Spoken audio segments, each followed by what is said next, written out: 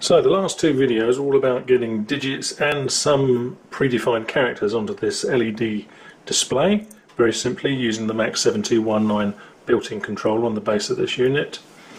Now, whilst it worked, you probably noticed as we built up the code it became very repetitive, and that's something we need to address now before it becomes unmanageable. So this is all about coding techniques, very simple, very quick, and hopefully will be done in a jiffy. And for those of you watching my previous videos, you may notice we're using the power bank that was built up as a kit in videos 6 and 7, and we've even got the charger adapter on here, which was also mentioned in, I think, video 6 at the beginning.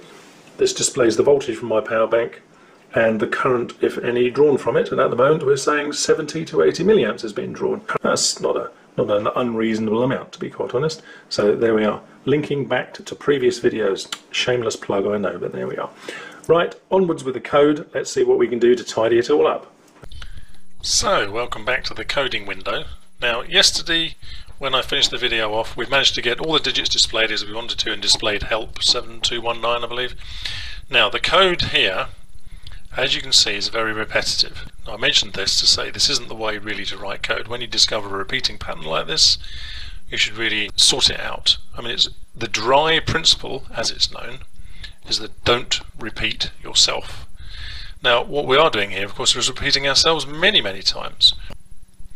So we're going to look at one block of code like this one where it says test mode off. Now, as we can see, there's a digital write that always refers to the chipped select pin and set it to low. We then do a shift out on the same pins, and the only difference is this bit at the end, which is the address register we're talking to. And then there's another shift out with the value that belongs to that address register. And then we have another piece of code here, digital write, once again on the chip select, which is high, and that doesn't change. So the only bits of data that changes in this entire block of code is the address, which is that one there, and the value that goes with that address. If we look at the next one down, for example, shutdown, we can see that it's that bit there that's changed and that bit there that's changed. So this is immediately screaming out for some sort of refactoring to say we can do better than this, and I'm going to show you how. So what we need to do is to somehow put this code into a little routine all by itself that will accept two parameters, that is to say the address and the value that goes with that address. So let's just type one in at the top, void, because we're not returning anything out of this subroutine, this method. We're going to say display, and the two parameters are a byte called the address, that's the name we're making up, and then another byte for the value. Squiggly brackets, there we are. That's our signature as it's known.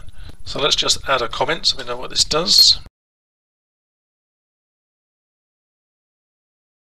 So there we have the bare bones of a common routine where we're going to pass in an address and a value, which is represented in our current code by these two values here. So I think we can take one of these, copy it and paste it in. Now, what we don't want here, of course, is a hard-coded value. That one will be replaced by the word address, which I've defined here at the top, and this value here we're actually going to replace with the word value. So when this gets called display, we're going to pass in an address and a value and pass these in to the shift out calls. So that means we can now replace this entire block of code with a single call, as long as we pass in the address value and the data value, so 0f and 0. So we could say here display 0x 0f and 0, semicolon. Now that is going to call this, which does exactly the same job, except that it's going to be a common routine for all of these. So the shutdown, which is only different in the 0c and 0, will be display 0x 0c and 0. Now you might have noticed here that's a lowercase f and that's an uppercase c. It makes absolutely no difference, and it is purely a personal preference on the developer's side. However, what I would say is stick to one or the other. So this sort of combination of upper and lower cases you don't want. So I'm going to change this to an uppercase F. So there we have test mode off and shut down now with these two little lines. So rather than you watch me replace all the following blocks that only change these individual characters at the end, I'm going to do that and then come back to you. Right, I've replaced all our verbose code now with a simple call to the subroutine here at the top, this little method here. As you can see, the actual code now is pretty small. This is all it is.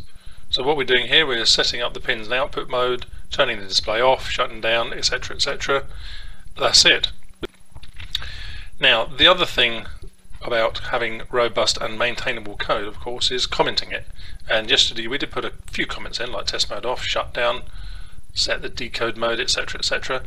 What you've got to think about is if you come back to this code in 3 months, 6 months, a year's time, are you really going to remember what address code 09 means and what FF means? But it's going to be very difficult to follow the code. So what you need to record here in your comments is why you're doing something rather than what you're doing.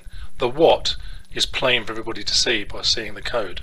It's the why. Why am I setting this to 01? What does that mean? That's the best way of commenting code without being too verbose, and just think of yourself as being the person coming in 6 months' time to look at this code, to change it, or to use it in another project to repurpose it effectively, and wondering what on earth you did 6 months ago with some vague recollection of what went on.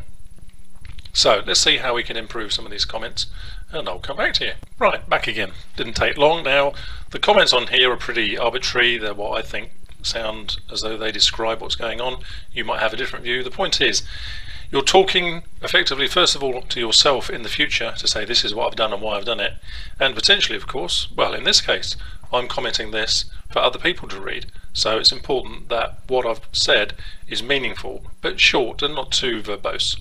So we've defined all our 3 pins, we've set up our common routine that does all the work for us, and it's a very simple common routine.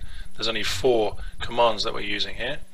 We're setting our output pin modes, and then each one of these addresses that we're using here to show exactly what we're doing is being documented on the top.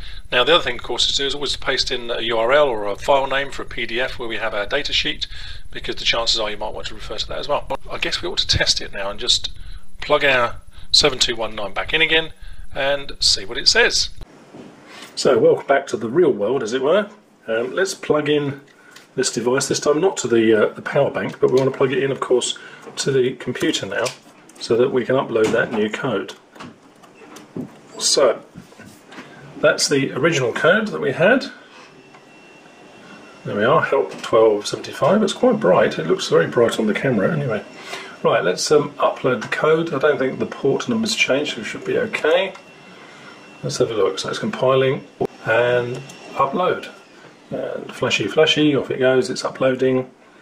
You can probably see the Arduino flash. There we are, look, and straight away, help 7219. Oh, the numbers have changed. Well, it's only appropriate, isn't it, when we're talking about the MAX7219. Okay, that's it then. I hope this video has been useful, and catch you on the next one. Thanks for watching. I hope you're finding these videos useful and interesting. Remember, you can leave comments down below, and also click that little button that says subscribe. Okay, thanks for watching, and see you in the next video.